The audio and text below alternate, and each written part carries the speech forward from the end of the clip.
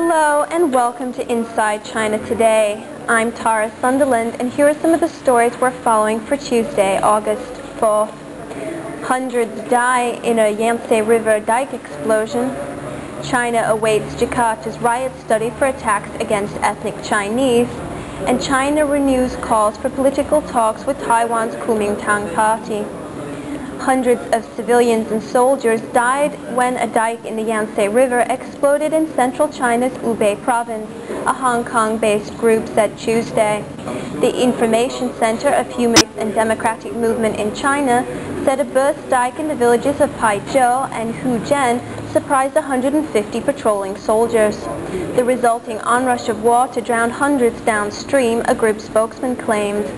Chinese flood officials denied the report, claiming all civilians were evacuated and that only one soldier was killed.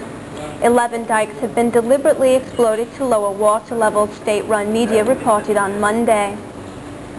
China's foreign minister said Monday that Beijing was awaiting inquiry results into Indonesian riots where hundreds of ethnic Chinese were attacked. Tang Jixuan said Beijing was extremely concerned about Chinese nationals living in Indonesia.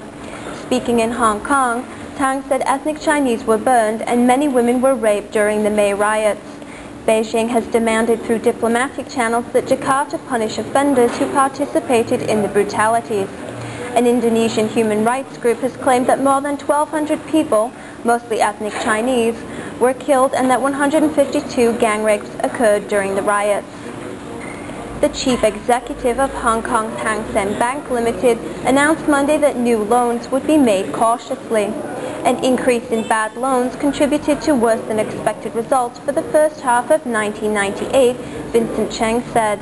The bank reported a drop in interim net profits of $490 million. A contracting gross domestic product, property values that have dropped almost by half over the last year, and a stock market of 50% below 1997 highs are adding to the bank's troubles.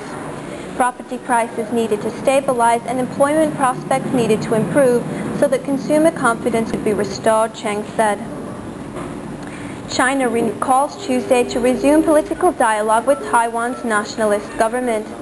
Tang Hubei, Vice President of China's Association for Relations Across the Taiwan Strait, said differences are inevitable, but dialogue is a positive way to resolve differences.